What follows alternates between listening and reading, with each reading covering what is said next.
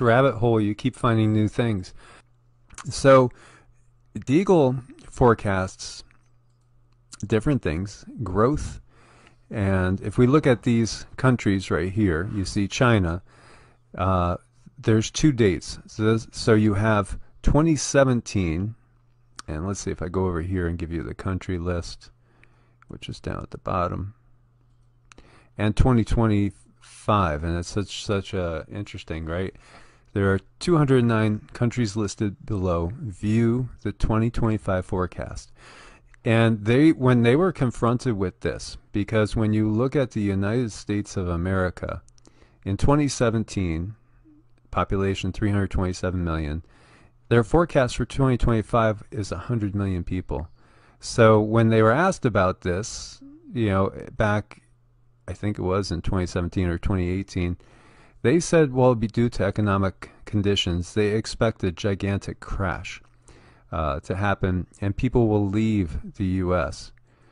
But when you add all the numbers together, which I did, it shows there's about 550 million less people in the world than there in 2025 than there is in 2017. So 550 million people are gone from the world as far as their forecast. So when we look at this, here you see that top number in red. That's China's population. Now, here they're showing it's going to go down. And, if we look at that, we're looking at about 22 million people less. So that's interesting because originally, in the other numbers, it just showed it flat. India's population is going to go up, and it looks relatively significant there. Now Russia's population is going to go down slightly.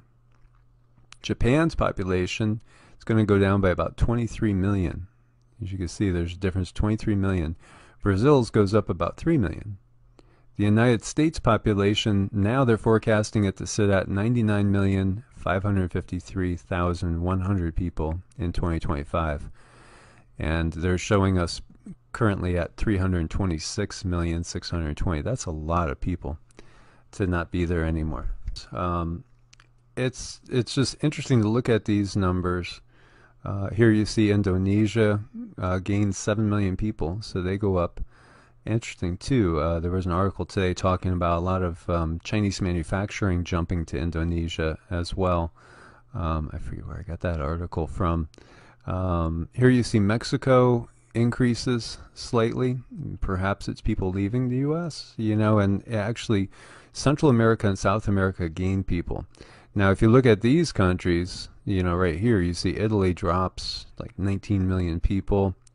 France drops 28 million people. That's huge.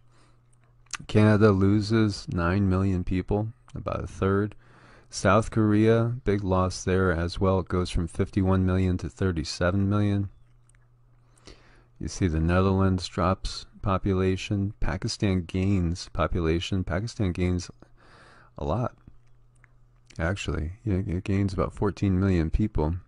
I almost wonder if, what's up with that. That's kind of weird.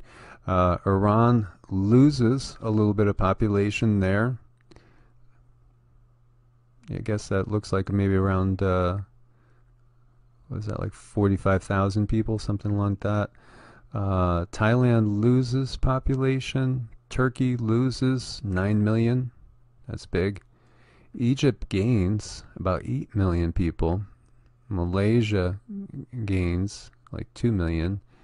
Nigeria loses 3 million. Philippines gain like 13 million people. Germany, look at the loss on Germany. Germany goes from 80 million people population to 28 million.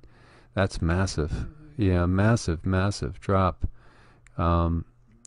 And did we cover the UK? Because the UK has a huge drop too. So Germany is massive. Spain, big losses, almost cut in half, 48 million to 27 million.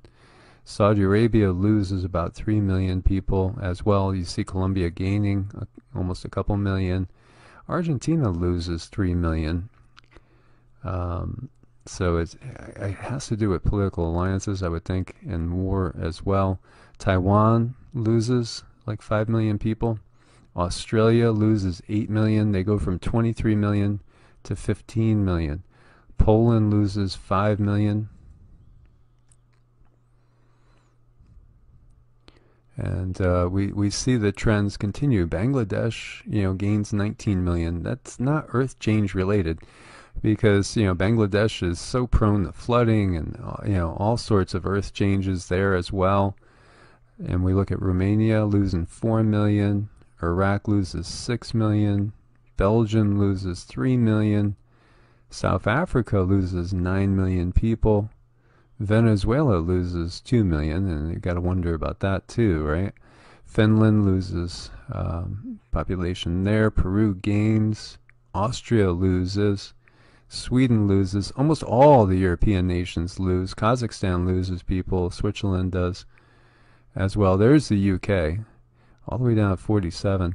The UK goes from 65 million people to 14 million people. 65 million people to 14 million people. So what do you guys think of that?